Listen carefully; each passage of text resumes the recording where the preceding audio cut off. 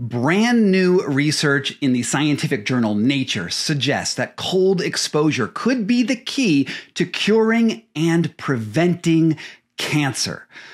Let me repeat that sentence again for you in a different way just to let it sink in. Nature, which is the most respected scientific journal in the world, just published a peer-reviewed article that shows a direct link between cold exposure and tumor reduction. And not only that, but the authors state that they expect that their finding will, quote, will provide a general approach for the effective treatment of various cancers. That's about as big a statement that a scientific paper can ever get away with. But it's just another way of saying that their findings don't just work for some cancers, but maybe cancer in general. In this video, I'm going to dig into exactly what this article discovered and, reading between the lines a little bit, how this opens up new treatment options to people currently diagnosed with cancer and anyone looking to prevent themselves from getting it in the future. This should have been front page news in every newspaper, but strangely, I've barely seen it mentioned in the press at all. So first, if you're a little new here, let me give you some background about why you should be listening to me about these particular findings. Over the years, I've written 2 books about the surprising science behind how cold exposure and breath work can transform autoimmune illnesses. Check them out in the links down below, and while you're down there, don't forget to like and subscribe. But unlike a lot of other people who write on these topics, I've always been hesitant about making claims that were bigger than what the science supported. I've been especially wary about claiming that any alternative therapies might be the key to beating cancer. Indeed, even though I was the first writer to see scientific merit in Wim Hof's method, I cringed every time that I heard about Wim Hof going on Joe Rogan or Russell Brand's shows with outlandish claims about cancer. So I took a much more cautious approach.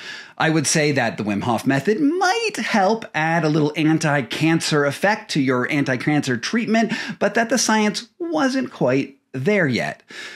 Well, as of that date, we can now say that anyone suffering from cancer should start taking cold exposure seriously, and as I'll discuss a little bit later, sugar reduction as well.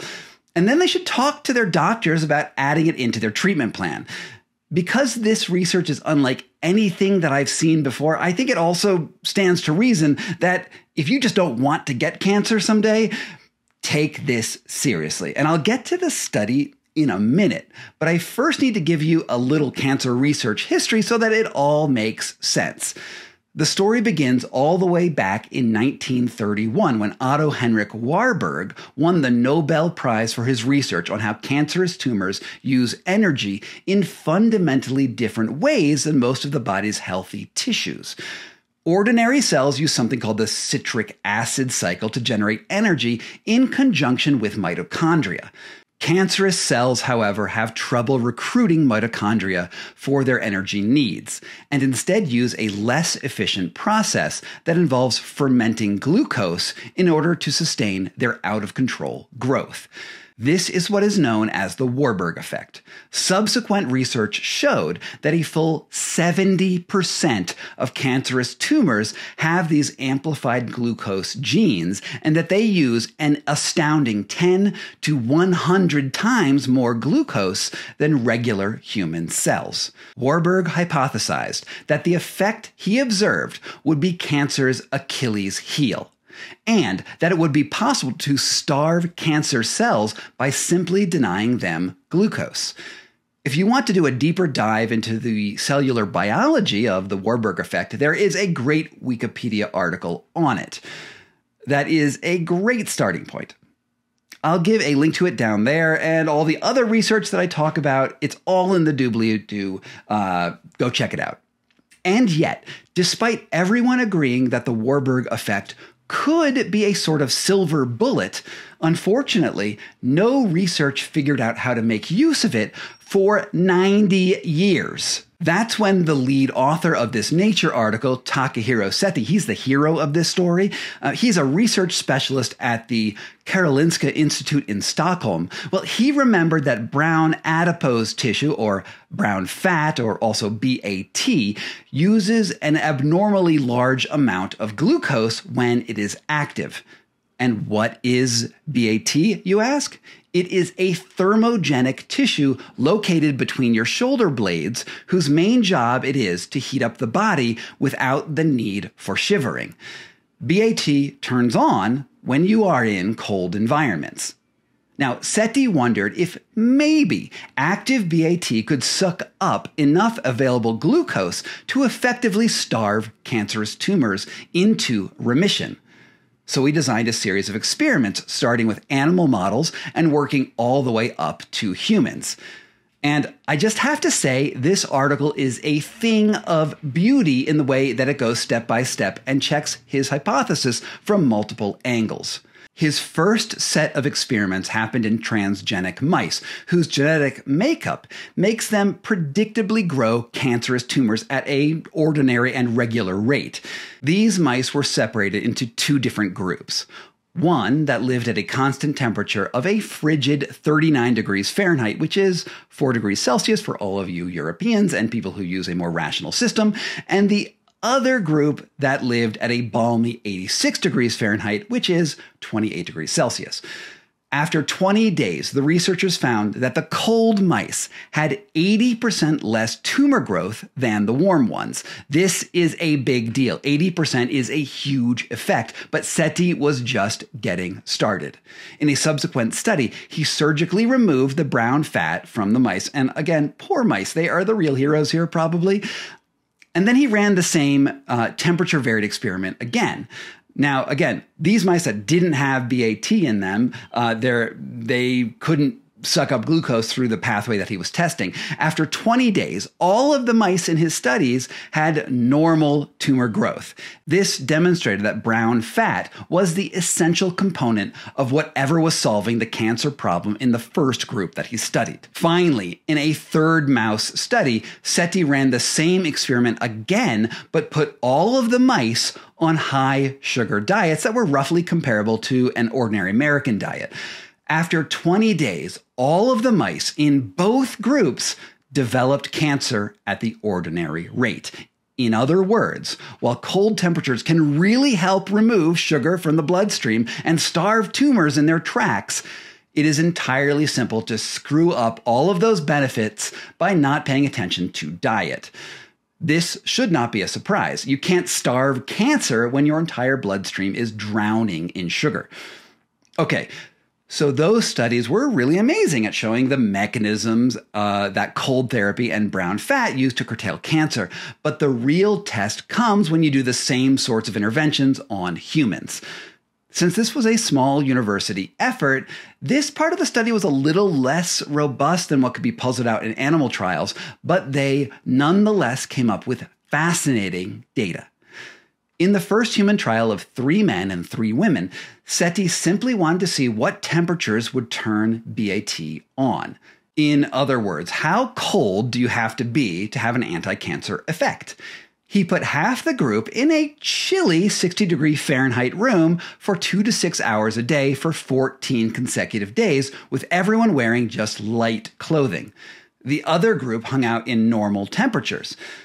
Then he measured the amount of brown fat that was active in their bodies and compared their relative glucose uptakes with a PET scan.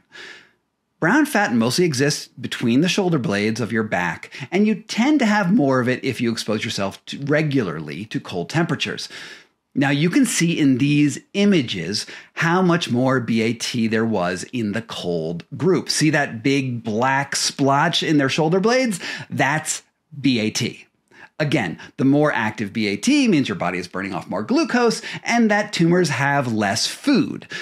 I've seen similar studies about BAT energy usage in the past, so his findings weren't a huge surprise, but the second human study was where the rubber really met the road. This time, the researchers put an 18-year-old man with Hodgkin's lymphoma in a not altogether freezing 71 degree Fahrenheit, 21 Celsius degree room for 7 days and showed in a subsequent PET scan that the tumor stopped taking up glucose, an indication that it would shrink if they kept the study going. Later, they put the same patient in an 85-degree room, which is 29 Celsius, for 4 days, and that's really warm. And they found that in this warm environment, BAT was no help at all. To summarize, Sethi and his team showed that someone with cancer who hangs out in a constant temperature below 71 degrees and has a low-sugar diet will probably have their tumors shrink measurably after just a few days. They also note that the colder a person is, the more pronounced the effect would be. The doctors end the paper stressing that these are only preclinical studies, but they are promising enough to call for much more aggressive research in the future. There are a couple big takeaways from this article that are pretty revolutionary. The most important implication, as far as I am concerned, is that absolutely everyone should cut back on their sugar intake right now. It doesn't matter if you have cancer or are merely cancer averse. If glucose feeds tumor growth, then there is no doubt that the average American diet is literally fueling the cancer epidemic. Second, is that once you slow down your sugar intake, even mild cold exposure, like going outside with one less layer on or keeping your house at a not intolerable 71 degrees, is enough to have a positive impact on your cancer prospects. If you want to ramp it up a notch, it's not a bad idea to consider ice baths and cold showers too.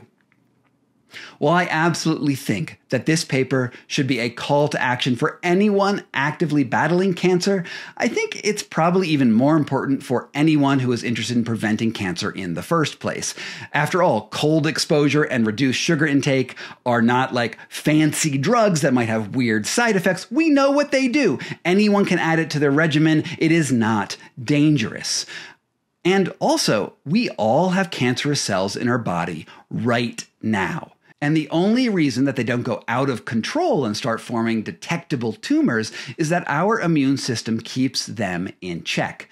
Cancer only really becomes a dangerous problem once a handful of cells learns to avoid the immune system or simply overpowers it. It would stand to reason then that cutting off cancer's fuel source from the get-go would give your immune system a bit of an advantage in doing its job of keeping you alive. Now, I wanted to know more about what particular protocols we might use, and I emailed the team behind the study to see what they recommended would be a smart cold protocol, but they never got back to me. However, in looking at their data, they make the case that the more active BAT a person has, the better their body will be at denying glucose to the tumors. So it would seem that more advanced cold exposure from ice baths and cold showers, outdoor workouts, the Wim Hof Method, and tons of other things that I talk about on this channel will be beneficial, even if we don't quite know how beneficial just yet. Since 70% of cancers seem to respond to the Warburg Effect, you can do the math at how effective you think this could be. If you're interested in going down the rabbit hole a little more on this topic, I highly suggest that you check out my video, The Wedge and the Wim Hof Method, that examines so much more of the science behind breathwork and cold exposure, as well as some techniques that you can get started using right now that use the environment to change your underlying physiology. I really appreciate you coming here to listen to this video, and I hope it has been an inspiration for you to consider taking your first cold shower. Please remember to like and subscribe, and I'd love your suggestions for other topics that you'd like to see me do a deeper dive into. I will definitely have to do something more on brown adipose tissue and some more particular techniques, since honestly, this study flabbergasts me. It is amazing.